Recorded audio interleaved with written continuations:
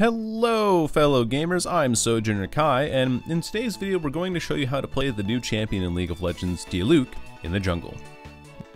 Wait, oh actually, I think I had the wrong game up. Man, sorry about that. They're just so similar in appearance nowadays that it's really hard for me to tell them apart. Let me be clear in saying that I don't hate Akshan specifically, or blame his release for everything Riot has done over the last 3 years.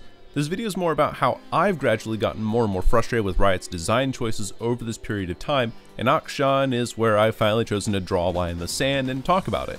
For the last 3 years, Riot has been designing champions that are meant to be visually appealing while gradually doing less and less in terms of creativity, let alone even trying to use the vast catalog of species of Runeterra in the game. Characters like Zoe, Seraphine, and Yuumi all look like they were taken straight out of a Disney film, while Silas, Set, and Yone are all shirtless buff men that belong in a film of their own. Every character in the last 3 years, all the way back to Pyke, has had an overabundance in terms of their bland appearance, to the point where some of the characters released in this time frame, I and many others have forgotten. I mean, if we're going by play rate statistics, most people forgot that Lilia or Nico even existed. It's all too samey, too bland, like how it's just one perfect face and or body after another. Like sure, a glass of milk is pretty poggers, but you probably won't remember which glass was which if there's no variety to break them up. What's even worse to me is that there's not a whole lot of diverse terms that come to mind when it comes to describing the appearance of several of these characters. Cat, big thighs, mistake. And it's not like older champions are free from this design choice as well, but for one, we've grown to realize over the years that the simplistic designs of the older champions were a product of the limited resources Riot had at the time, and for two, the older champions were still divvied up by varied species between releases, and basically none of them had the Disney or supermodel kind of look to start off with. Looking back now with the revamped artwork, yeah, some of them have been changed to be far more attractive, like Misfortune and Nidalee, but they had other characters with different body types and personalities like Kennen and Malzahar released in between them. For the last 2 years in a row, starting with Qiyana, every champion released has been one attractive human after another, and no, I haven't forgotten about her, we'll talk about that when we get there. Sure, some of these characters come with very fun kits that are oftentimes meta-defining. Set on release, Aphelios on release, Samira, etc. Each of these champions have had some relative time in the limelight, especially in pro play, and then once Riot has had their fun, they nerf them into the dirt. This becomes incredibly frustrating because to me it means that playing against the champion becomes a living hell, since who on earth thought it was a good idea to give an ADC extra range, CC, lifesteal, an ungodly attack speed steroid, and wave clear with bonus damage? Aphelios came out, Riot said, that was fun, and then they shot him. Then after they nerfed the champion, all the people who thought the new champion was fun and decided to main it have to suffer for Riot's short-sightedness. A lot of champions being released now are too good at several things at once, which contributes to the power creep that has been rapidly devouring the older champions in the game. The reason why you see so many people begging for reworks and even going as far as to design their own in some cases is because of how many new champions can do what they do, but a zillion times better. Gwen is an incredibly powerful and irritating top laner who deals in magic and true damage, making her a nightmare to duel, especially as a tank because of the percent health damage and healing she does with her passive. Malphite is just a rock, and he's easily beaten by an anime girl wielding a pair of scissors just because she does more. With Akshan, it's hard to feel like a lot of the ADCs are the go-to anymore as well, since a lot of his kit borrows key aspects from other champions and meshes them all together while effectively removing the nuance that those other champions have. Why play Lucian anymore when Akshan removes the need to weave spells in between autos while getting the same passive effect? Why play Vayne anymore when Akshan does bonus damage without taking up an ability slot? Why play Quinn anymore? Quinn fucking sucks. And that's just on his passive. His Q is a Sivir Q that applies his passive stacks. His W is a stealth move that will make Twitch jealous. His E is quite possibly the highest mobility spell given to an ADC period, and his ult is a shorter, albeit better Caitlyn and Lucian ult that you don't have to aim. Each of these champions here have abilities that are similar to what Akshan has, but none of them have this powerful of a combination. Sure, Sivir is wave clear of the champion TM, but she doesn't have an ult that lets her lock on, reveal targets, and deal bonus damage to targets based on missing health, including structures. Sure, Lucian is known for his fast and aggressive mobility, but he doesn't passively get mana regeneration when he presses an ability, nor does he get his passive for free. Twitch gets stealth, but he has nowhere near the mobility, the duration, and he can also miss auto attacks during his ultimate. For those reasons, playing Akshan is a no-brainer in most comps. Not sure if you want to play Lucian or Sivir? Well, hell, just play Akshan because he's both of those champs and better. By far the most controversial part of this champion's kit is his W passive, wherein he gets to revive dead teammates so long as he slays their killer.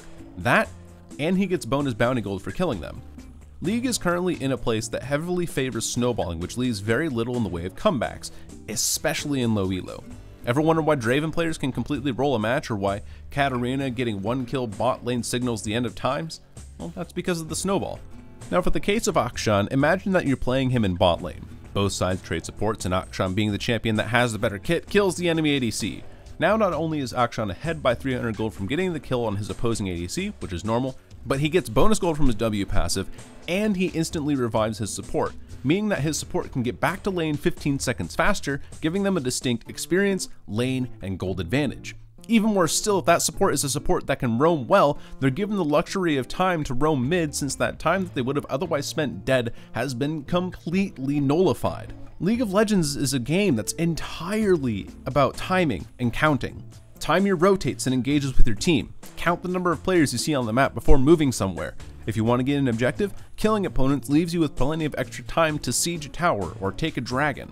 Akshan's W passive completely ruins that timing, because even if you end up trading 3 for 1 in a team fight later, if Akshan kills the one that killed 3 of his teammates, they all revive instantly, and that advantage that your team works so hard to get for an objective is gone. There's a reason why the summoner spell Revive was removed from the game, mostly because it was a meme, and it should stay that way. I think that Riot should not be giving an ADC that has high on hit damage, stealth, mana regeneration, wave clear, and ult that can reveal targets at a range that rivals Caitlyn while hitting Lucians without having to aim, and high mobility, a revive and bonus gold mechanic. This is already too much. The worst part about him is that his kit looks cobbled together on paper. I'm writing this as he was released, and I'm sure that players will get the hang of him eventually, but I fail to see what synergies he has or what role he's supposed to fulfill. For example, Camille's an aggressive bruiser whose kit centers around a mantra of fuck you in particular. Her passive protects her from return damage, her Q does massive single target damage, her W slows targets at a distance, her E lets her gap close onto a target and stuns them if she lands it, and her ult targets one person and challenges them to 3 minutes in the ring.